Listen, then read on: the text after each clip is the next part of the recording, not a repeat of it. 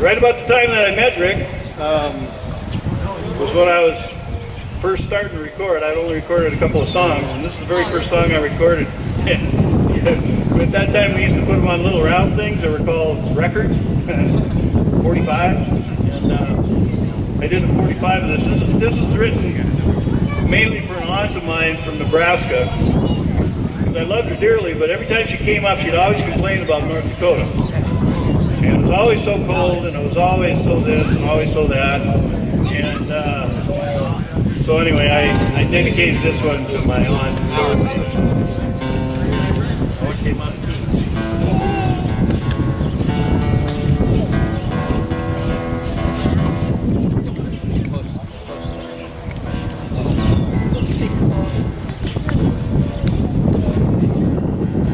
That's an ancient Chinese melody. It's called tuning.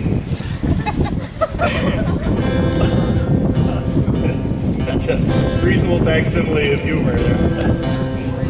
Stay away from North Dakota. It's always cold up there. With the cold winds and the Indians, the coyote and the bear. Miles of untamed prairie and 30 feet of snow. If you're sent to North Dakota, pray to God that you don't go. I was born in Rolla in 1953. I got an education the first 12 years for free. But my hometown couldn't hold me. I felt I had to grow. Though I've seen a lot of country, North Dakota is my home. Stay away from North Dakota, it's always cold up there. With the cold winds and the Indians, the coyote and the bear. Miles of untamed prairie and 30 feet of snow. If you're sent to North Dakota, pray to God that you don't go.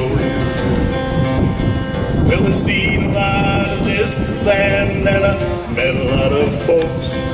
I felt like I was foolish. I heard North Dakota jokes, but they all want our energy and food to eat for free. So if you can't beat them, join the Dakota and sing along with me.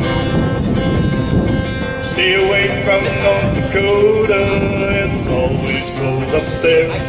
With the cold winds and the Indians, the coyote and the bear. Miles of untamed prairie and 30 feet of snow. If you're sent to North Dakota, pray to God that you don't go. If you're sent to North Dakota, pray to God that you don't